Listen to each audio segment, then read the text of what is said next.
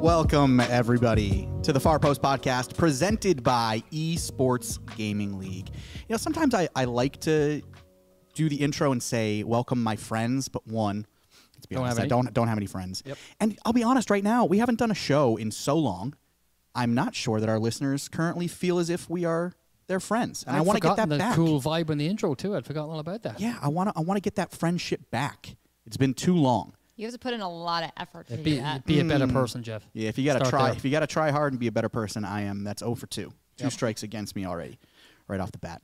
But it has been kind of a weird start to the season, right? Which everyone who follows the New England Revolution kind of know. Been canceled games, midweek games, buys already. It's been a weird start to the year. Snowstorms. I was gonna say weather. Add that to the list. I really hope. Yeah, so much swearing. Yeah. Let's start over. Yes, can we? Can we etch-a-sketch this thing and start again? Yeah, Jeff. I'm pretty sure that based on what I've seen throughout the course of the first couple months, I think we can swear on the Far Post Podcast now. I believe we can. Yes. I think you can do that. Let's test guys, my mom is not going to be happy if I'm on a swearing podcast. I'm going to throw that out there right now. Okay. Well, it's like that Mitch Hedberg joke when he's like, they told me I could swear on Sirius XM. And I was like, of course you can. Nobody's listening anyway. Unfortunately, I'm still hosting the show. I'm still Jeff Lemieux. Yep, can't still shake here. it. I apologize. Boo you, sir. Try to shake myself every single day. Just can't. I mean, they clapped for you a few times recently, so I don't know. Yeah, which was weird. There was a weird vibe there. I know. Yeah, the door. Oh, wait, you open the door. There we go. Hey. Oh, wow. We got I mean, Cathal, this is like nonsense. How many appearances did you have last year, actually? Nonsense. Because they changed. They changed their tone. Oh, your microphone. The microphone just decided to cut me off. Oh, that's man. karma. The microphone's like, yeah, I'm just going to get away from his face. I'm out. Yeah. Well, Cathal Conlon's here. Hello. Us on the show. It's great to be back. For the first time in 2022, right? Long time. Been the first time, and it feels like a long time. Yeah. I think your last appearance was the playoff preview show last year. God. A long time ago. Well, that was when we did the brand. I'm wondering, how many times were you on last year? Because it was only a handful, right? Like, yeah. It's just a crazy schedule with all the games so quickly. Yeah, it's been nuts. But hopefully we can get back into some sort of a regular rotation here. Yeah. We shall see. I think we can. We've got Elizabeth Pehota with us. Hello, everybody. And I don't know if anybody can see, but Elizabeth's wearing jeans today, and I wanted to point it out because I think this is the first time in 5 years that I've worked with Elizabeth that she's wearing jeans. And it totally threw me off this morning. Wow. It is. Wow. I don't wear jeans very often, ever. And a company actually sent them to me, and I thought, I'll try them out. But they have some sparkles on them, if anyone is curious about that. My boyfriend called them fancy jeans, so they weren't quite as casual. Well, there are degrees of jeans. Yeah. Sure. Fancy jeans is certainly a category. Yeah. I don't own any fancy jeans. Maybe I should get some. I don't know what you call those. I'd say if jeans have sparkles on them, they're indeed fancy. Yeah. I mean, he had a good analysis, I thought. I was like, okay, fancy jeans, we'll go with mom that. jeans, dad jeans. There you go. Skinny jeans. These are also skinny jeans, yeah. Categories. White jeans. They have white jeans, colored jeans. Yeah, white jeans are... Yeah, different strokes for different folks, That's right. That's right. You don't think you can pull off the white jeans? I certainly cannot pull off white jeans. I see a lot of people wear white jeans that can't pull them off, but I certainly can't. That's for sure. I know my limits. There you go. That's good. That's always a good place to start. Yep. And rounding out the group, Jason Dalrymple. I'm also wearing jeans, but I guess because I'm a dad, they're dad jeans. Yeah, I was saying There's no escaping I appreciate it. that. Quite so fancy jeans. Yeah. Then there's like cargo jeans, right? They're like a cross between cargo pants and jeans. Oh, yeah. No, I don't know those. There's like the jeggings, the cross between jeans and leggings. Yes, There's a lot. Yes. I've heard of jeggings. I don't think I've heard of cargo jeans. Oh, yeah, they have the extra pockets in the sides and stuff, yeah. I had those in the 90s. I understand the concept of cargo pants. I just don't think I've ever seen them on jeans. They're denim cargo pants, yeah. Would we get into the category of calling like overalls in this category of jeans? I don't own any overalls, but like I'm just curious, how far do you kind of bring these categories? You know what overalls are called where I grew up? No. Dungarees. Dungarees. Yeah. I kind of like that word better. We used to call just jeans dungarees I know. back in the day. Yeah. Huh, interesting. That is interesting. Yeah. Wow. Totally different. If you put on your dungarees and your jumper, you guys would be all confused. Oh, man. All right. Well, we Great could to be back. I would say we could spend the entire show talking about jeans because it might be preferable to some of the other stuff we're going to talk about. Totally fair. We're going to have to talk about the recent run results at some point. So we'll rip off the Band-Aid, right? We'll just get to it, rip off the Band-Aid. Real quick. Look, the Revs have suffered 4 straight losses in all competitions, and Not even upsetting. It's just perplexing. we were texting a little bit after the 1-0 loss to the New York Red Bulls on Saturday night. And when you think of this run of 4 straight losses and you take each individual loss on its own, and think of the context of each individual loss, it's almost an inconceivable run of 4 losses packed together into a 4-game losing streak over the course of a couple weeks, because you've got a 2-0 lead over Salt Lake that you end up losing 3-2. First time in 15 years the Revs had seen a 2-0 lead slip away at home in a loss. You've got what happened in Mexico stays in Mexico. Everybody knows what happened in Mexico City with the result down there. You got the 3-1 loss to Charlotte, which, on the face of it, that's an expansion team that obviously was going to be up for that game, but you never want to be the first loss to an expansion team. And then just maybe the most bizarre of all of them, the 1-0 loss to the Red Bulls on this insane own goal on Saturday night. So it's almost inconceivable that these 4 games had happened on the trot. I've never seen anything like it in any of the teams or leagues I've watched and followed in my brief time on this planet. I've never seen anything like it. It's I can't even get mad with it. I don't know what to make of it. Like when the own goal went in the last game, I just started laughing. I don't know how to process that. This has just been so absurd. I mean, and you sort of go step by step, and you take the Salt Lake game, and you're like, okay, well, I mean, the snow's ridiculous. It's hard to pin anything on that because it was a nonsense game. Should you have lost the game? No, but it's hard to read anything into that. And then the Mexico thing happens, and you're like, oh, yeah, it's tough going into Mexico. And you start to try to justify everything. And then, the expansion team, you can start, and then you put all 4 together, and like, it's absurd. It's absolutely absurd that this happened. I don't know what to do with it. Yeah. I know you don't overreact. It's still early. I know all that, but it's still also hard to think that that's okay. Because it's not. It's weird. I don't know what to do with it.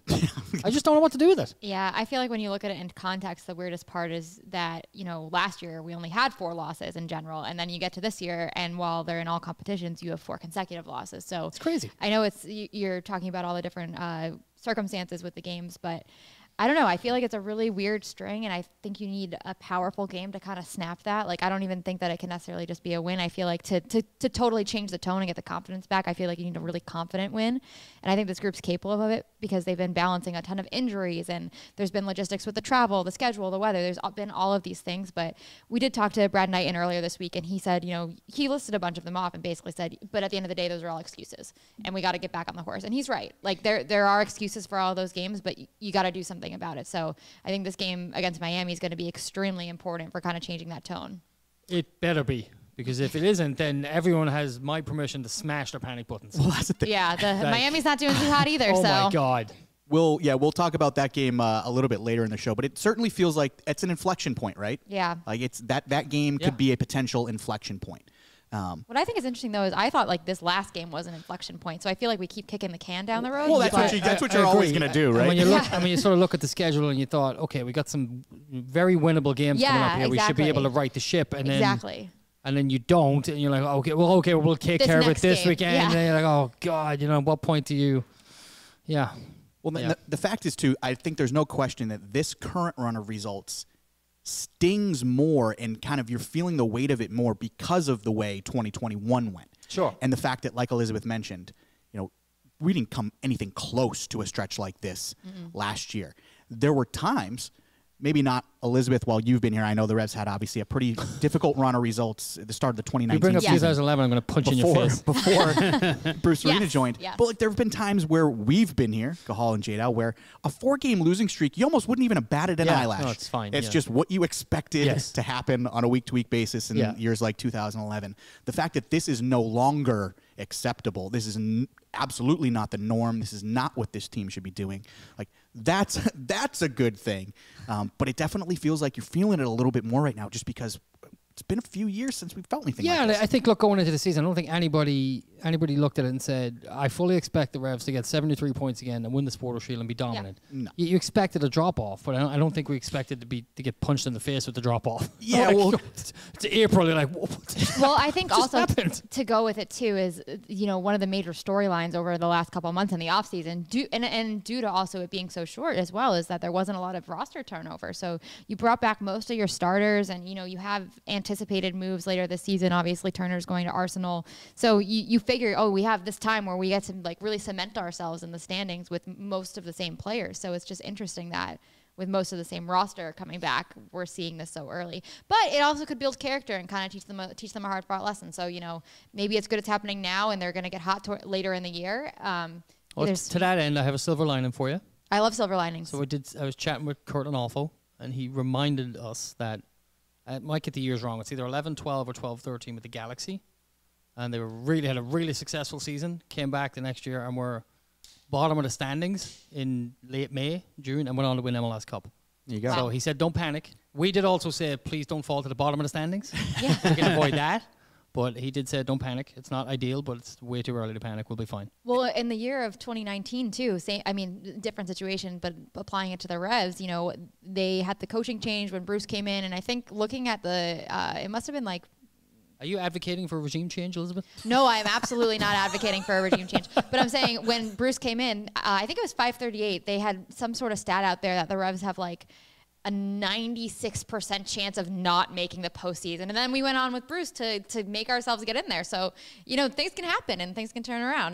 But I just remember that stat and being like, oh man, we already blew it and it's June. Like, that sucks. And then, the Revs, they went on a run and they did the thing. What was the year of the 1%? When was that? We are the 1%. That was 2013. 13. That was 13? Yeah. Yeah.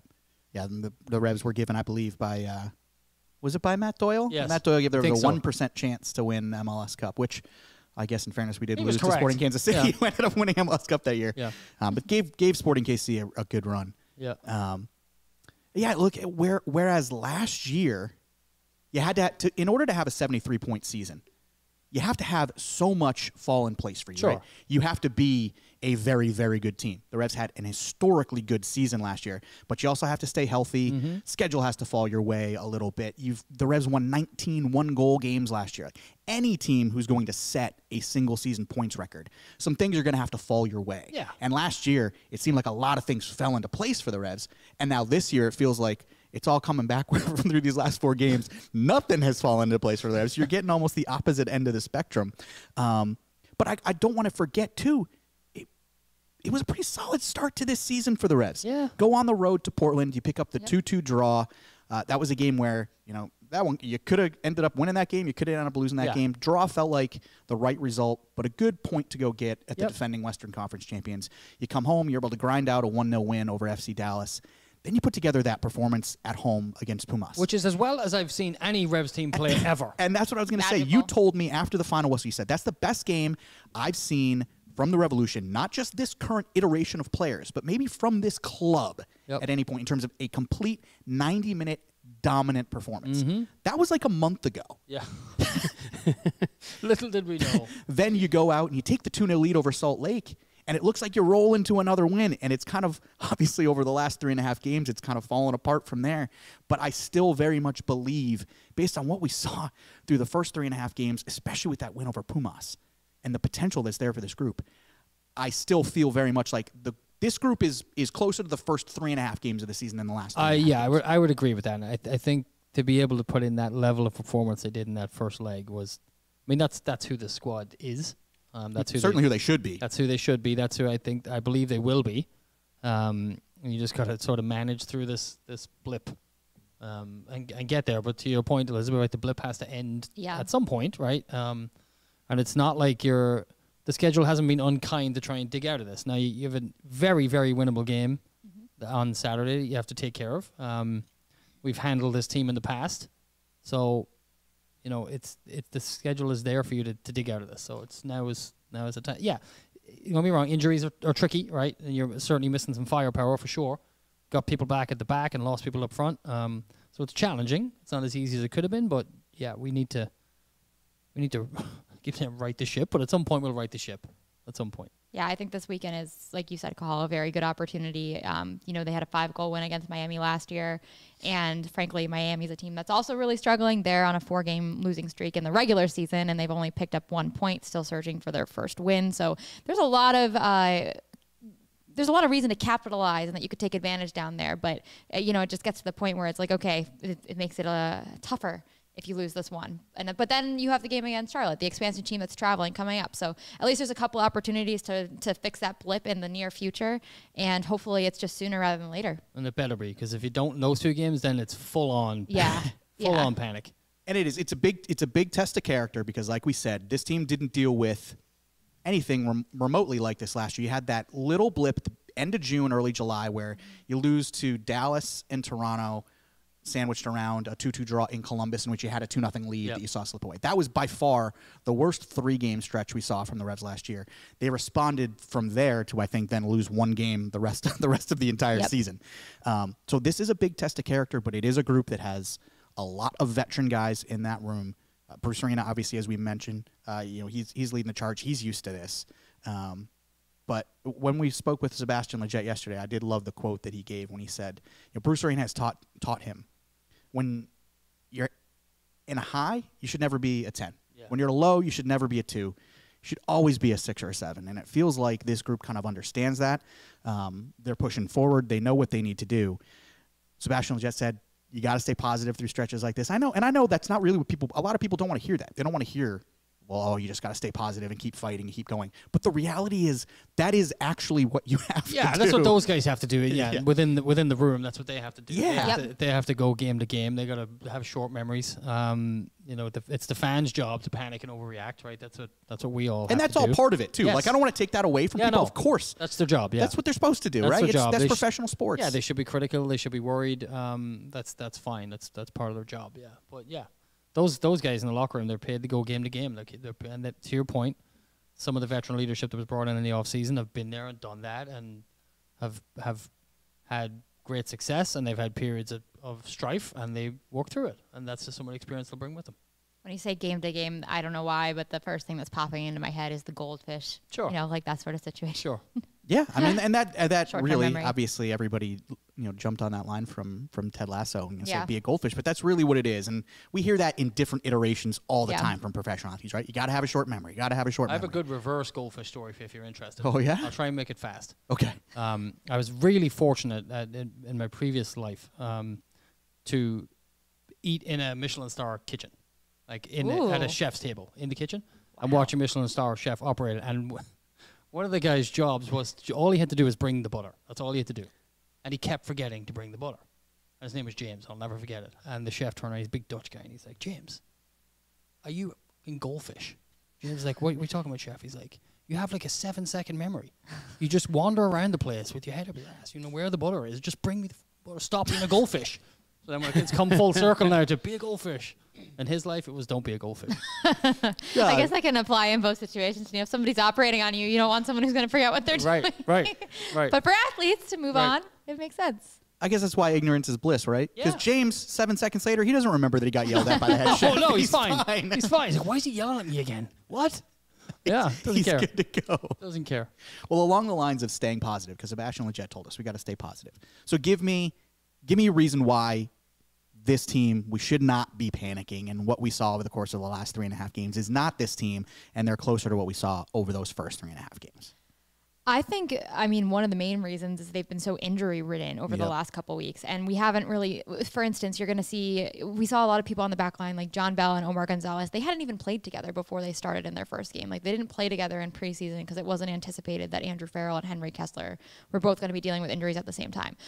Could that have potentially happened later in the season? Sure. And that's why they have depth at the center back position. But I think injuries has been the main thing. We've seen a lot of players dealing with injuries right now. We know that Gustavo Bo came off in Mexico in that game. We know that, Farrell took a couple games off, resting a knock, and now he's gotten some fitness back. Henry just got some fitness back coming back from his injury. So, and obviously Matt Turner as well. So I think they're just dealing with injuries all over the field right now. And it's difficult to kind of manage that when it's all over the field. It's challenging when you even have one of your star players that's not in the lineup, but to have all of those holes is a challenge. And I think that, they're trying to get players bigger minutes, but also with the way that preseason worked out with CONCACAF and those games not being, just being played in general, they didn't have the time to really acclimate everybody to rotating in those positions with each other. So I think they're starting to figure it out. It's unfortunate that it's manifested in these sort of results, but I think they're still gaining confidence and it's going to come together. And as those players are becoming more healthy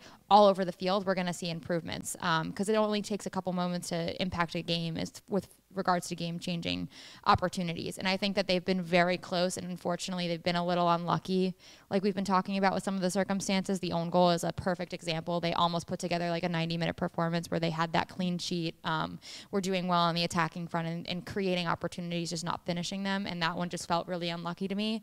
So I think they're getting there, and we've seen positive signs, and that was something that Richie Williams said this week too, is they've been creating those moments. They just haven't been able to kind of put them all together. So I'm hopeful that moving forward they're going to be able to do so, but I think the biggest challenge has been the injuries, and once you move past that, it's a positive that they'll have healthy players on the field and they'll be able to put together some results from there. Yeah, and I think it's fair to look at both sides of that injury storyline, right? Because, of course, anytime we talk about injuries and players missing, you're talking about depth, and you've got to be able to bring players off the bench who can come in, do the job, get your results. We saw the Revs do that throughout the course of the 2021 season.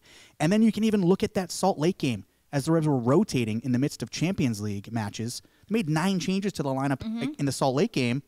They came in and had a 2-0 lead into the late stages of that game, and it was actually when they went to some more of the starters that they ended up conceding the 3 goals at the end. So, like, the depth is there. This team should have been performing better over the course of the past 4 games. They should have been getting better results.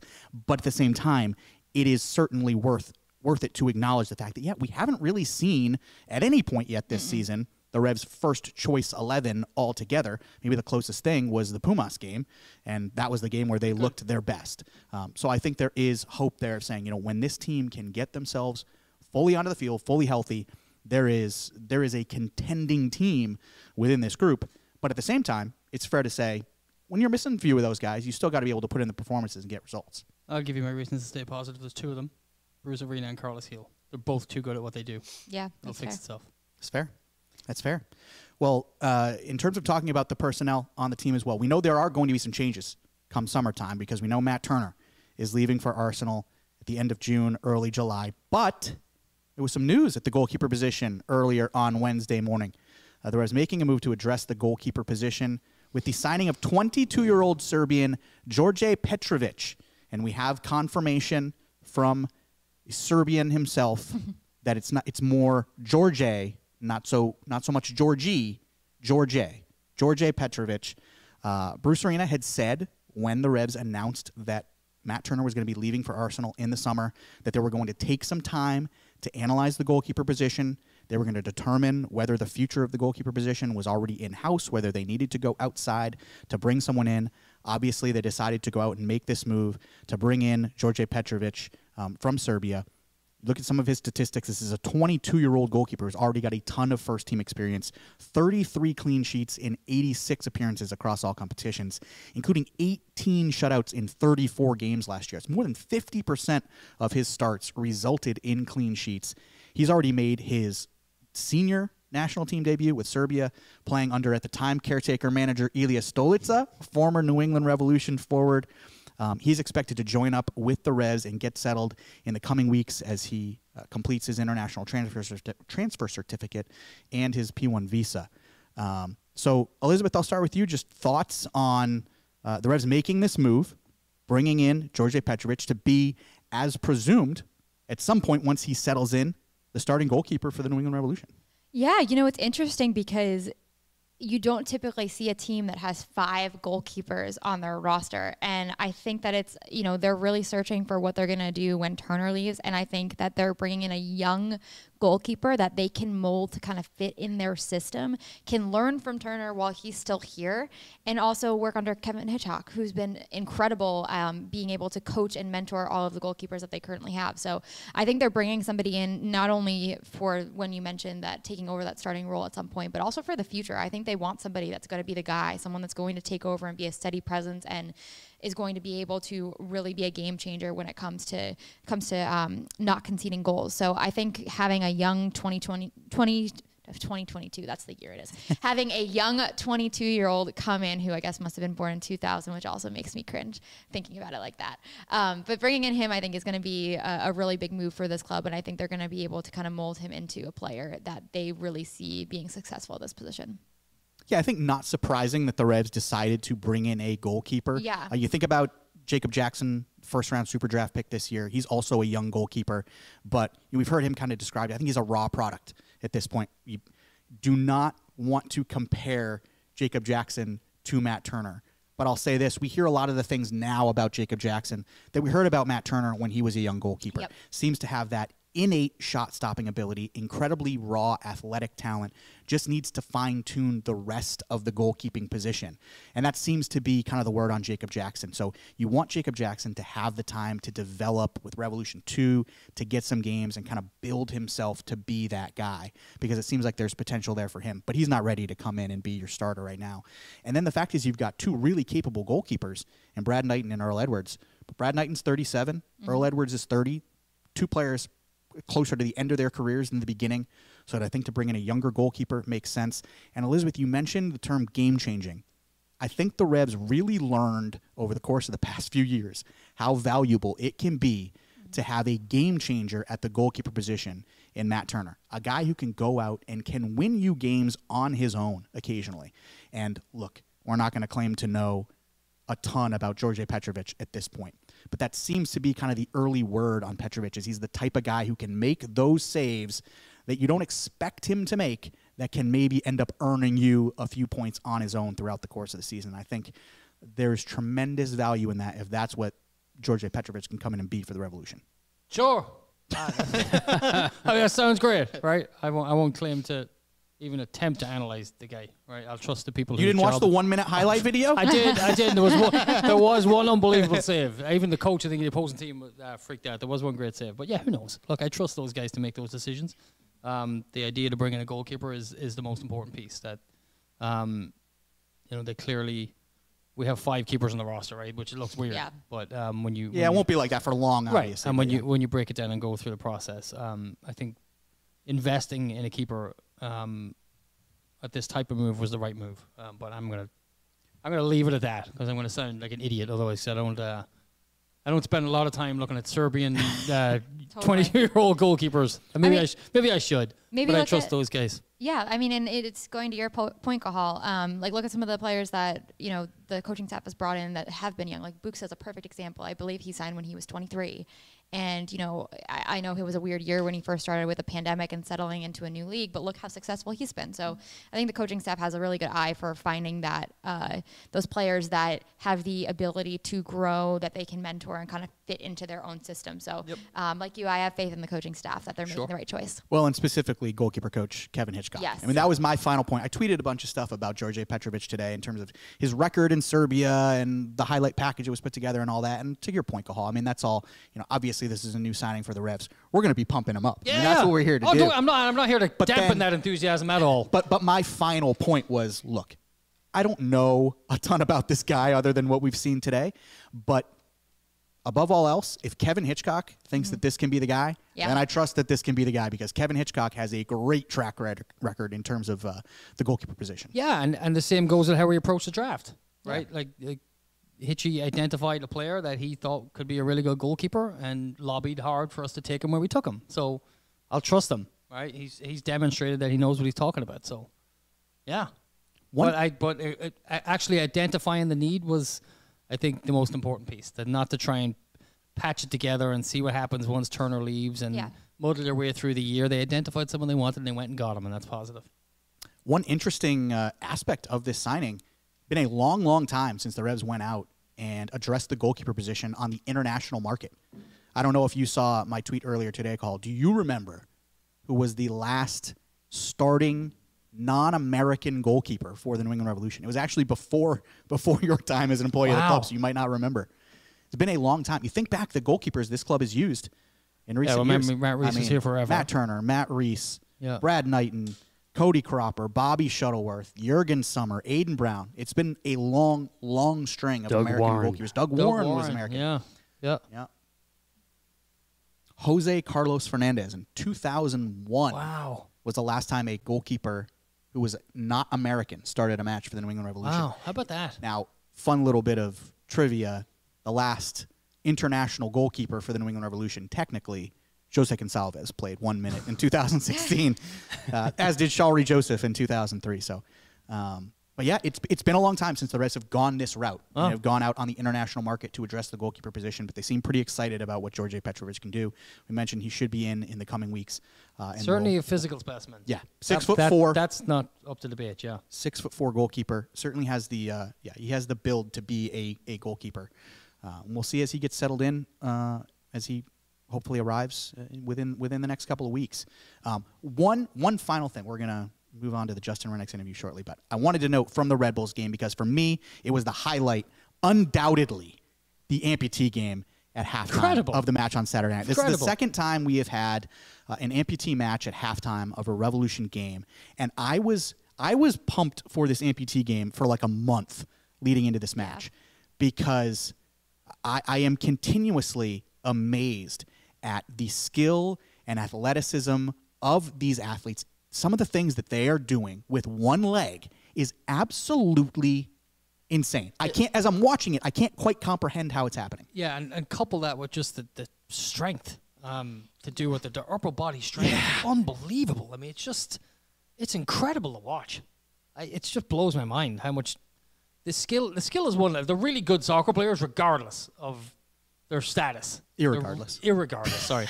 Really, really good soccer players. Been waiting a long time to do that. Yes, yeah. Really, really good soccer players, period.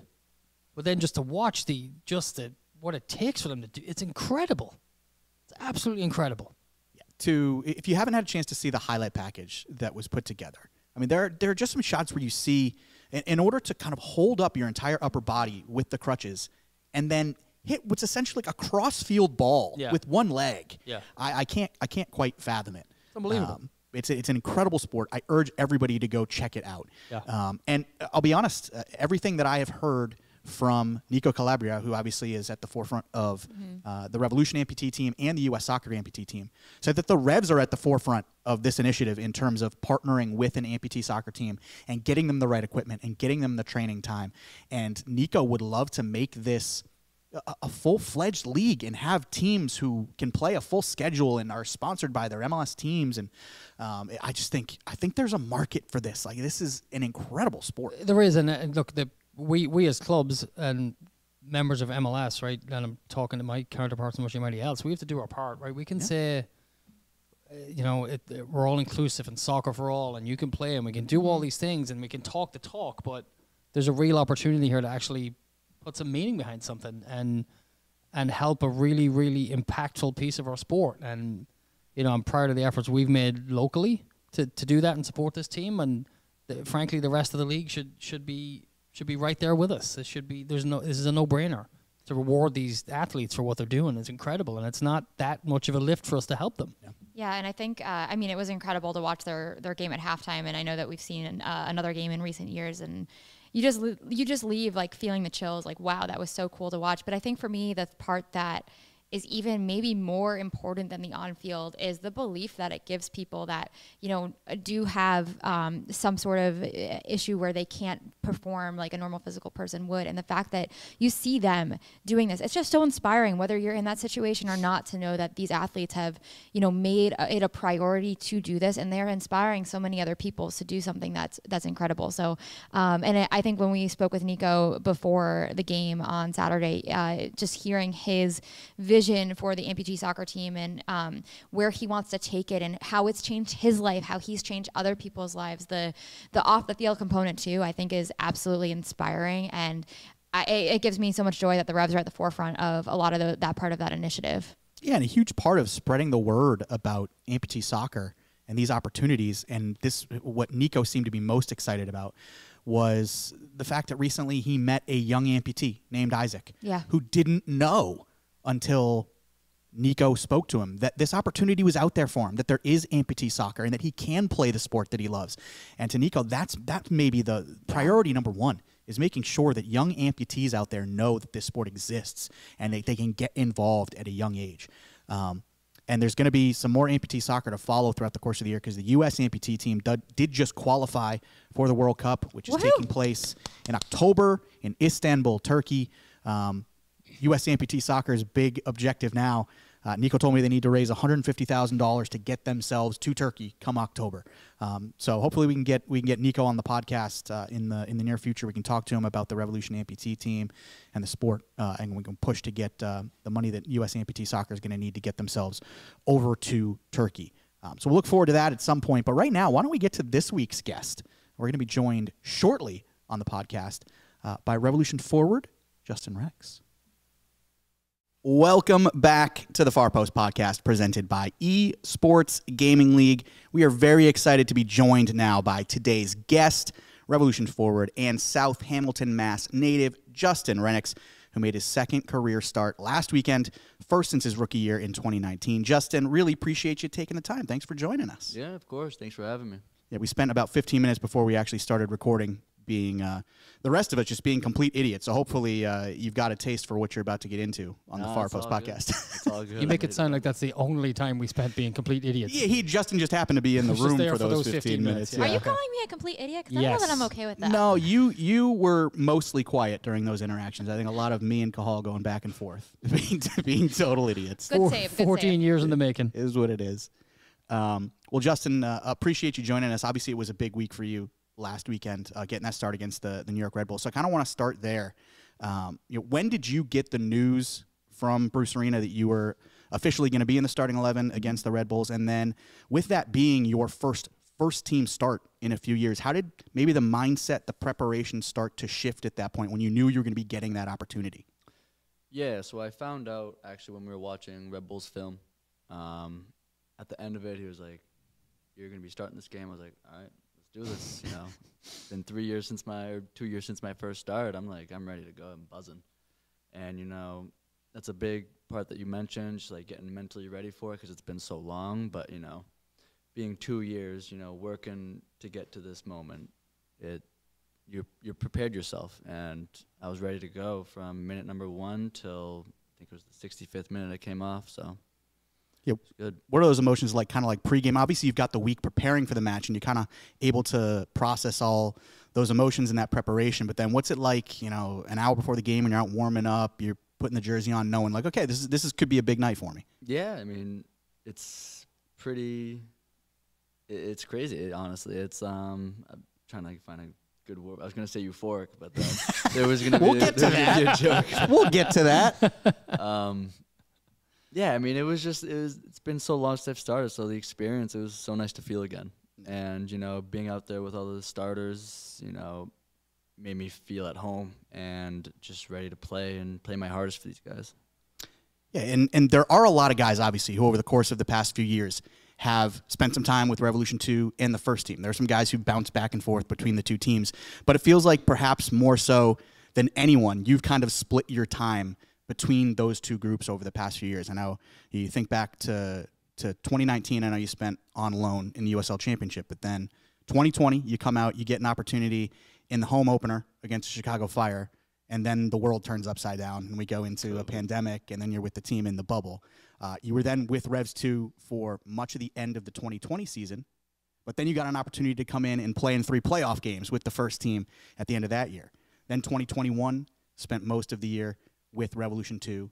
Now at the start of 2022, you're back up getting an opportunity with the first team. So as you're kind of bouncing back and forth, even on a week-to-week, month-to-month basis, how do you kind of keep yourself level, knowing, kind of what the objective is week to week, even though you don't necessarily know which group you're going to be with? Yeah, I mean, starting from the beginning, it's just you never give up, no matter what. I mean, yeah, I was going up and down, first team, second team, getting minutes to the first team, playing with the second team. And you can't let that kind of bring you down at all. You just got to keep going no matter what. Just keep fighting, and your opportunity will come like I've been having this year.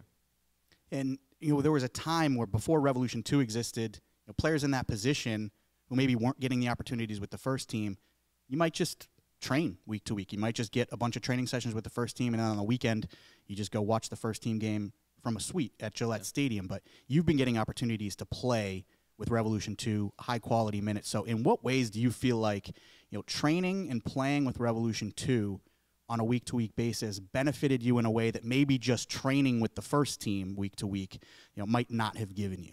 Yeah, I would say it's just mainly getting the minutes in game.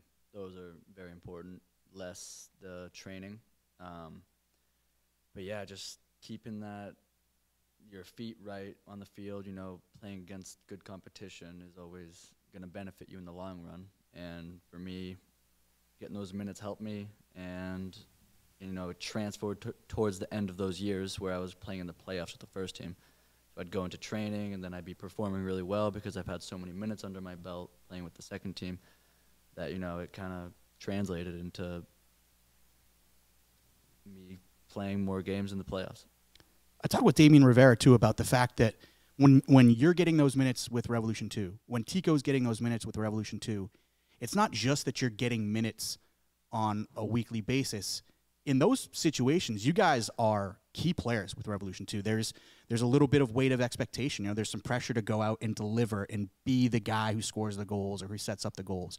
So how valuable can that be for guys like you and Tico, who playing with Revolution 2, like I said, you're not just getting minutes, but there's sort of that expectation to go out and be the guy. Right.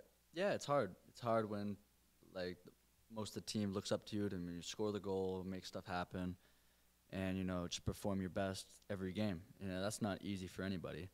But, as in positions like me and Tico, we both go out there every game and give it our all, no matter what. And we might not have the best game, we might not score, we might not even win the game at all, but, as long as we're giving it our all, the team will have our back no matter what. So. Justin, how do you kind of balance the juxtaposition of being when you're with Revs 2, like Jeff was talking about, you're a leader, you're someone that people look up to on the field. And then when you go up to the first team, you have a lot of mentors that you can look up to and learn from. So how do you kind of balance being the guy that's giving out that kind of mentorship and advice with Revs 2, and then also being able to learn on your own when you go up to the first team? Yeah, it's a cool little rotation that I never really thought too much about. So, I'm sorry, can you repeat the question one more time? You're a leader when it comes to Revs 2, but you obviously have the opportunity to be mentored and learn when you come up to the first team. So how do you kind of balance being the person that gives the advice with the younger guys on Revs 2 and then being the person that's learning from the first team players? Yeah, so I would say just trying to take everything I learned from the older guys on the first team and pass it down to the younger guys, whether it's every training, just keep going, or, don't listen to the coaches sometimes, but depending on what they're saying, if they're getting at you, kind of get under your skin, just let Feel it it go. out. They're doing this on purpose to kind of test you, but it's all experience, and the more you play, the more you learn. Yeah, definitely. That's cool. How do you feel like your game has evolved between your first team starts? When I've started? Yeah, you went that couple of years between the two first team starts. How do you feel like you've developed as a player in that time? Yeah, I don't even know how to answer that just because it's such a difference. I remember that game pretty well. I remember it was against Houston. I was starting at forward with Juan Fernando Caicedo. Wow. Yeah, old name. And we played a good game. I think we ended up winning. Mm-hmm. But I got subbed off maybe at the 70th, second half. But yeah, the difference between my game from then and now is pretty drastic. Whether it's, my first touch and then just keeping it clean and then keeping it simple, especially. Sometimes you want to just make something happen when it's just not the time. Maybe just get the ball, lay it off, and then get out, get somewhere dangerous, as a forward should be. I remember interviewing you right after that game on the field. I did a walk-off interview with you, and we were chatting because you obviously had a lot of stuff going on with international play at that time too, and you were talking about your confidence. And you've always been a player that's been very confident, when you were signed and when you've been playing throughout your career. So how has your confidence increased? A lot. Confidence is a funny word. So it's more so just believing in yourself, believing in your ability, not so much confidence. So I go out on the field and I tell myself every day, you belong here, all this, all that, and then it helps me perform to the best of my abilities. So that's awesome. You got to have the self-belief. Yep. I know you said you remember you won that game against the Houston Dynamo. Do you remember who the goal scorers were in that win over Houston? Because I do.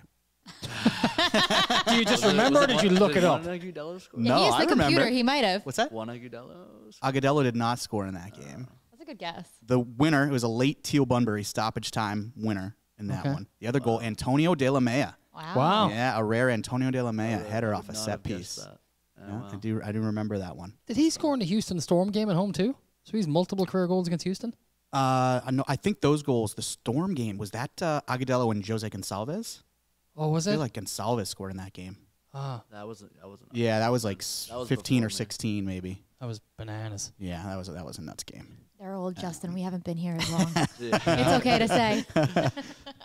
It's one thing too. I feel like when this building was built, the training center was built, there was a lot of talk about how it was set up to have Revolution 2 downstairs, to have the locker room downstairs. Revolution 2's meal room is downstairs. Everything they do is pretty much downstairs. Then you've got the first team space upstairs with the locker room and the meal room and the gym and all that.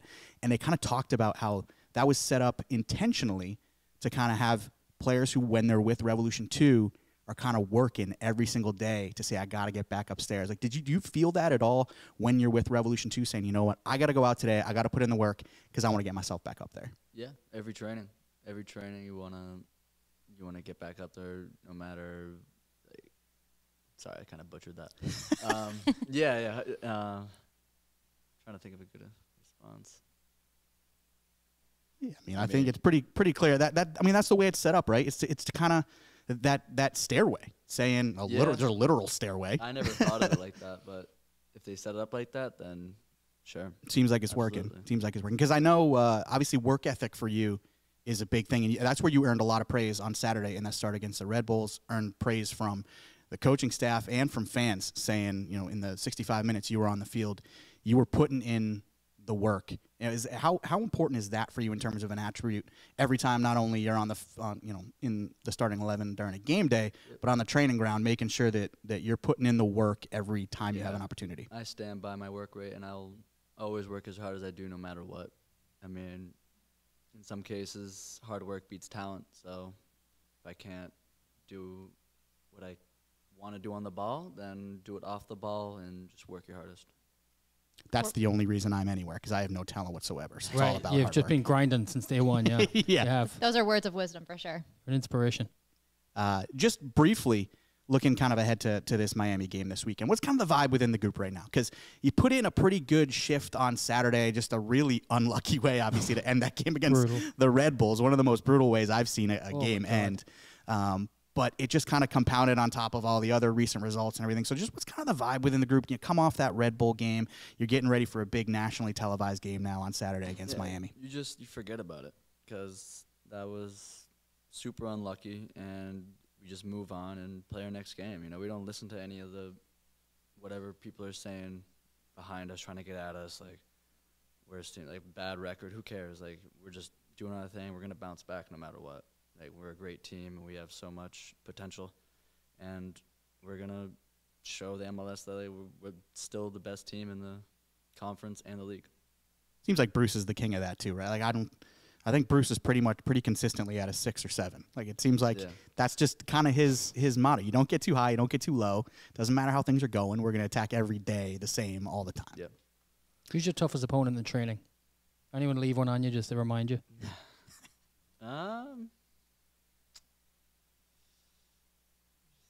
Sometimes. Well, it's usually defenders. So before, it was usually me going against, like, Kessler and Farrell. Honestly, it's sometimes Polster. All right. Yeah, Polster will. I can see that. Yeah, that makes sense. Yeah. Just Polster remind you. will get into it sometimes and get some studs going. I think But occasionally it's all good. It's all good. Love That's that. that's just how he plays. You know, need I it, can't right? blame him. Yeah, Yeah. absolutely. I think occasionally Polster's just walking up in the hallways up here and he just goes in on a tackle on somebody just to make sure everybody knows. Oh, yeah. He's just getting the practice in. Justin, before we let you go, I told you we wanted to we're going to keep it a little bit light on the show, as we always do. And I have to bring this up because we were out on the training ground the other day as you guys were getting ready for the Red Bull game, and you scored a goal, and as soon as you scored, a bunch of your teammates started yelling, "Euphoria, Euphoria, Euphoria," and they were clearly referencing you and the television show Euphoria.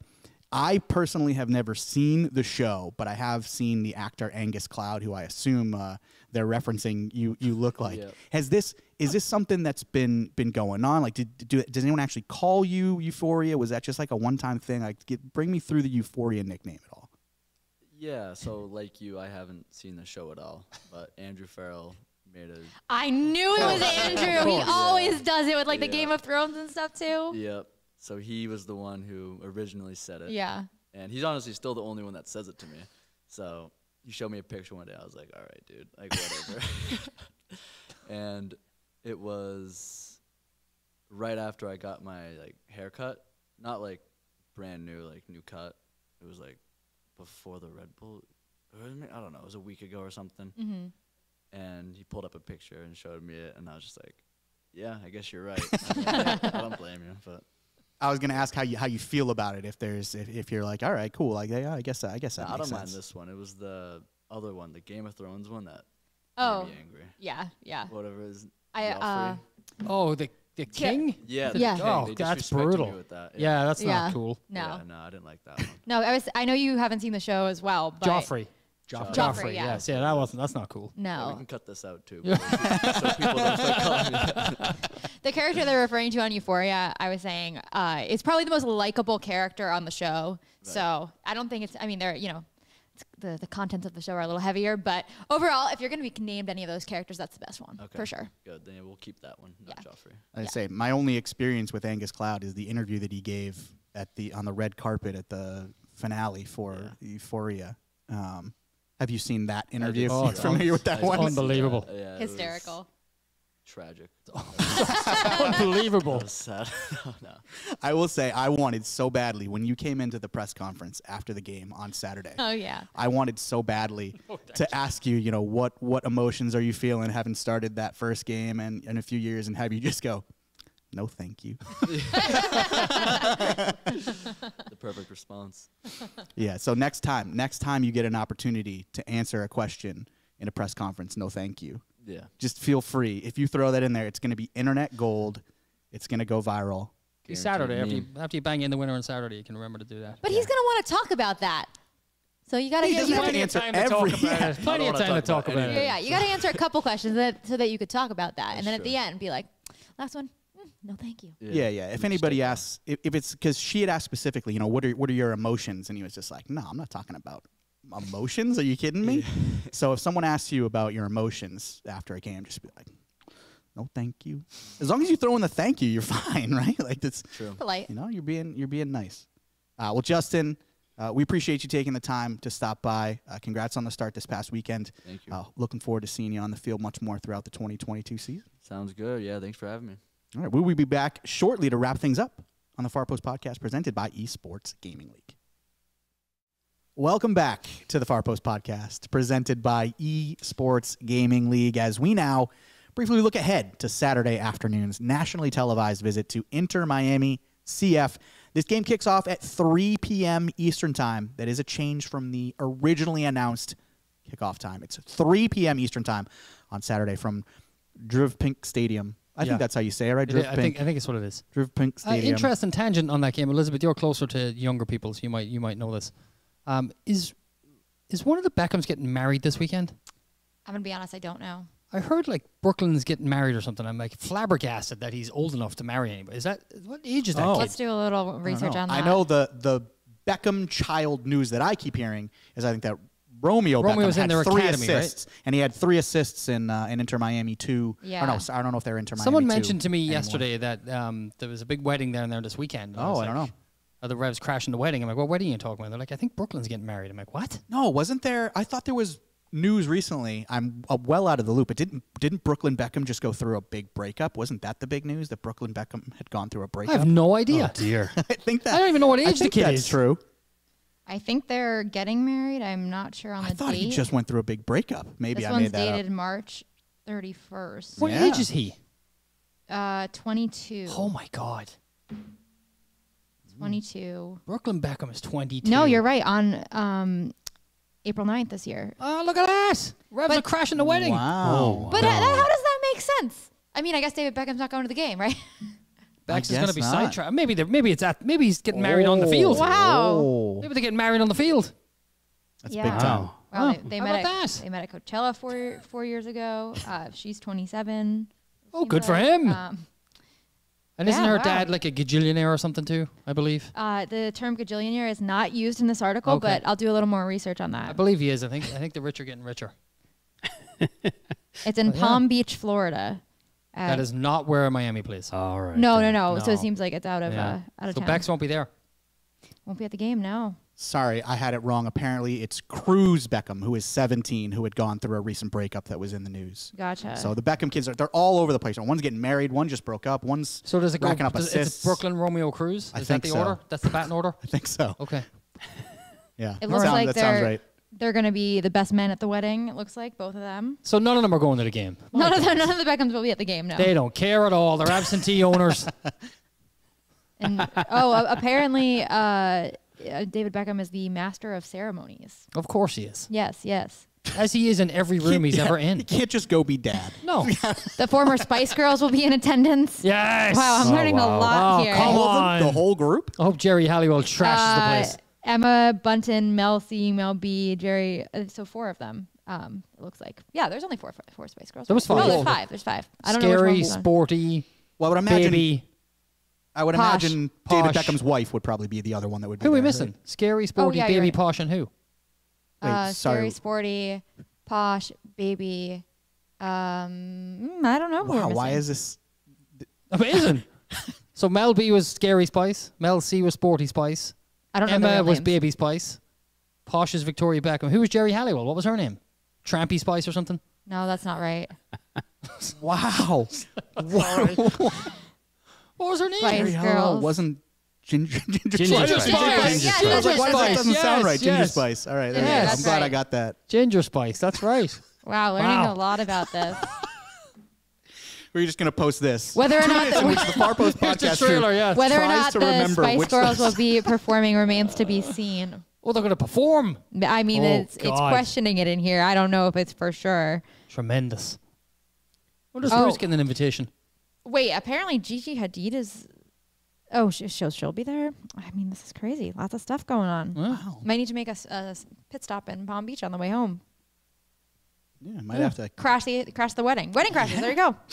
Maybe Becky G's going and she could bring Sebastian and we can all sneak in with Sebastian. There you go. I think that we could do that. I think that's a good All shout. right. Revs on tour. Let's go. Yeah. Wow, there's a lot of stuff. The Duke and Duchess I'm sorry, are coming. what? What did you call them?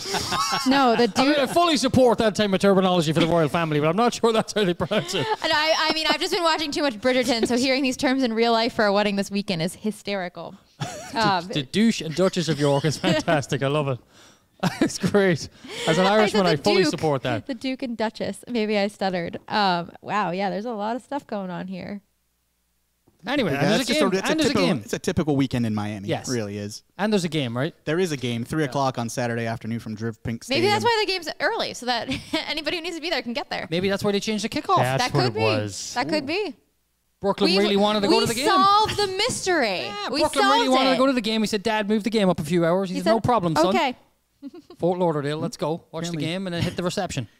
to get that one approved by ESPN because it's an ESPN game. They'll do whatever. For David Bex Beckham. tells yeah. them. That's fair. It's also available in Spanish on ESPN Deportes. It'll be available on the local radio call with the local crew, 98.5, the Sports Hub.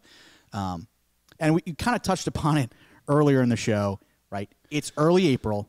There's only so important a game can be in Major League Soccer in early April. Like there's a cap on how important an early season April game can be. Yes. In Major League Soccer because This is up against the cap. we have seen teams have absolutely disastrous entire first halves of Yes. seasons and come back. It happens in Major League Soccer relatively frequently. That's the joy of the format. So there's no must-win games in April. There's no hugely critical games in April. It's just the nature of the league. But as we mentioned earlier, it feels like a potential inflection point because it Yes. is a Miami team that have lost 4 straight. They're not very good. All by multiple goals. 3 goals scored is fewest in Major League Soccer. They're not very good. 13 goals against is second most in Major League Soccer. As a 10-goal differential, I'm really good at math. It is a 10-goal differential. Well done. Thank you. And to Elizabeth's point earlier in the show, it does feel like you'll take 3 points any way you can get them at this point. But I think it could be really important for the Revs to go out and not just pick up 3 points, but to get a Just remind statement people. kind of win. Just remind people who we are. Yeah. Yeah. Just remind people. That's all. Yeah. It's easy to sort of be like, Revs, flat, whatever. Just remind them. It's a little reminder then. This is who we are. Well, the last time they went down to Miami, the only time they went to Miami, Fort Lauderdale, a 5-0 win against this Inter Miami team last year. So if the Reds can put together a performance like that on Saturday, I think that'll go a long way Definitely. in terms of Might put a calming damper on the the nerves a wet little bit. reception, but Yeah. that's okay. Yeah, who cares? Yeah, More drinks then, right, at the open bar? that's right. Really, there I'm are. sure Beckham does open bar, right? He probably does, yeah. Yeah, I'd lean that way. Yeah, he probably does. Mind you, he's not footing the bill, right? Father of the bride pays for it. Yeah, I guess that's fair. That's going to be a tough one, right? I I guess depending think- on who the father of the bride I think is. the father of the bride might have more money than Beckham.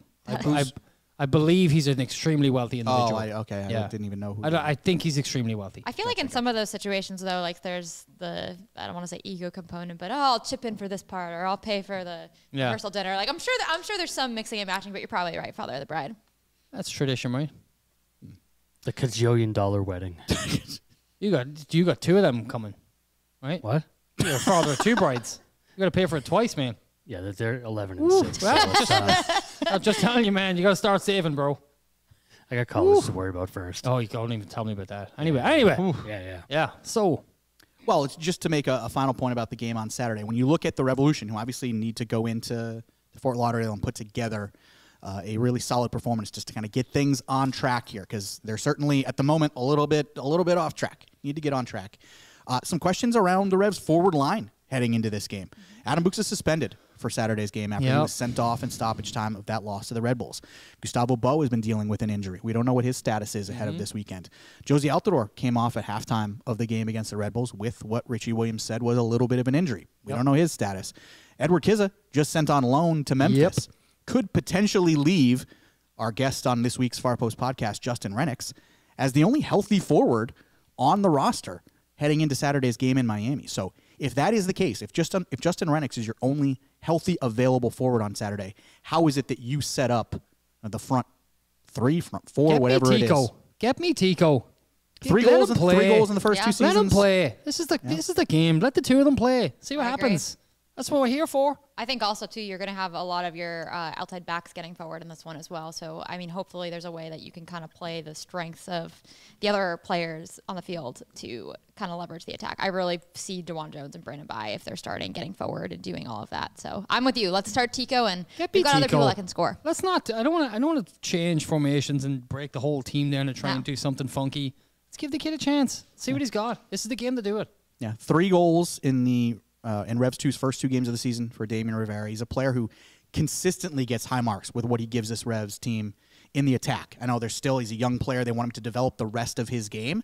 But everything I hear about Damien Rivera is that going forward, he's there. He can contribute at the MLS level in the attack right now. Let's give him a shot. If it's not Tico, I think you can set it up in a way where at least get Rennicks up top and then get guys like Boateng, Leggett, Heel all around him. So you don't want to leave Justin Rennicks on an island making his 3rd career MLS start. No, you have options certainly so there's some versatility around the rest of the bench. I just don't know how many opportunities you're going to get to throw a Tico in there and see what happens. And this seems to be a good one. So let's take advantage. That would be easy for me to say sitting here. Right? It's not my job, right? But that's what I would do. Thank God. I know, right? Good Lord. All right. Well, we will see what the coaching staff does in terms of the starting 11 on Saturday. Big one for the Revs. Big one for Miami as well. 3 Eastern time on ESPN. Get to get on the sauce nice and early on Saturday. It's good. Revs. Yeah. Get after it, Revs Barbecue fans. sauce, right? Revs at Inter Miami CF. Well, look, that'll do it for this week, right? I think so. Maybe we'll be back for another show next week. We We'll can see. give it a go. Yeah, we'll see. We'll see how it goes. Let's see how the result goes on Saturday. And we can figure it out. Hopefully we it's another big win for the Revs, like the last time they went down to Drive Pink Stadium, and we're coming back talking about a 4-5-0 win, and we can have a nice little happy show. And maybe we should have Sebastian on next week to debrief us on the wedding. That's true. Yeah. He is definitely going to be at that wedding. Right. No question about Right. it. I can also put in an early request for one of the Beckhams, or just somebody who has met one of the Beckhams at any point. We've got a few of them in the building. Get Ginger Spice. No one remembers her name anyway. She'll come on the show. That's true. How much could she be in demand if nobody even remembers her name? Exactly. Like, what was he? Who's the other one? Yeah. Get First her. question: which Spice were you? Oh man! All right. Either way, whenever it is, we'll see you next time, whenever it may be, on the Far Post Podcast, presented by EPSports Gaming League.